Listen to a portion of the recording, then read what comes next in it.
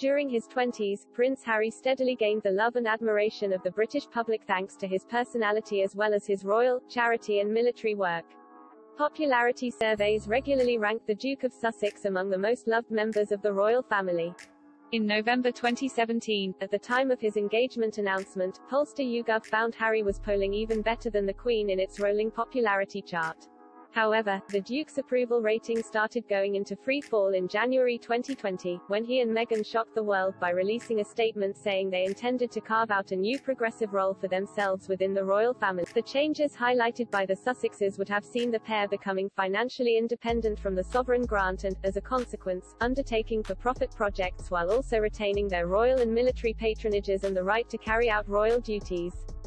Following talks held on that same month in Sandringham, it was decided the Duke and Duchess of Sussex would be able to quit as senior royals, live abroad and pursue financially profitable deals but would no longer use their HRH styles and represent for the Crown and the Queen. While, according to YouGov, Harry was liked by 71% of the people surveyed in October 2019, his approval rating plunged to 55% in January 2020, a clear sign of a changing public mood. The Duke and Duchess of Sussex's popularity continued to drop and, in the second quarter of last year, he was liked only by 31% of the people polled. During 2021, the Duke criticized the firm and some of his family members in a number of public appearances. Most notably, during the Sussexes' interview with Oprah Winfrey in March, Harry claimed his father Charles and brother William were trapped within the firm. While stressing his bond with the Queen remained strong despite his move abroad, the Duke described his relationship with Prince Charles saying, "There's a lot of hurt that's happened, and I will continue to make it one of my priorities to try and heal that relationship." Harry appeared to criticize his upbringing in May 2021, when he said he wanted to break the cycle to avoid passing on to his children some form of pain and suffering he may have experienced because of the pain and suffering that perhaps my father or parents suffered. The Duke spoke again about his father in the mental health series he co-created with Ms. Winfrey, The Me You Can't See, also released in May.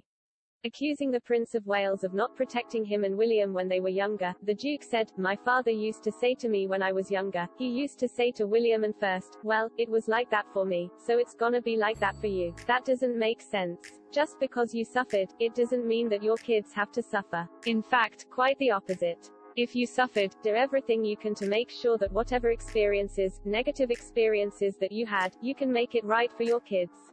In the wake of the Oprah interview, royal commentator Daniela Elsa said the timing of the broadcast, released as Prince Philip was in hospital, and the Sussexes' bombshell claims had created a huge gap between Meghan and Harry and the rest of the royal family that would be difficult to fill. In an op-ed for news.com.au, she wrote in March, "The notion that Harry might one day ever again stand on the Buckingham Palace balcony surrounded by his family in a heartwarming show of unity now seems laughable." However, the ice between Harry and his closest relatives was broken first in April, when he attended the funeral of Prince Philip, and later in July, when he returned to England to unveil, alongside William, the statue of Princess Diana in Kensington Palace. In the second half of 2021, the Duke and Duchess of Sussex focused their attention on their for-profit and charity work, including campaigning in favour of vaccine equity. Royal sources and experts have hinted the Sussexes would be welcome to join the celebrations for the Queen's Platinum Jubilee in June. Following the birth of Lilibet Diana, it was also claimed the Duke wants his daughter to be christened at Windsor much like Archie Harrison. As it was revealed last month, the Duke still considers England his home and wants to return with his family, if he can guarantee their safety through the use of protection officers. After months of hurt among many British royal fans in the wake of Harry's move abroad, the public appears to be warming up again to him. The most recent data released by YouGov regarding its popularity ranking shows the Duke is now liked by 39% of the 1543 people polled in the fourth quarter of 2021.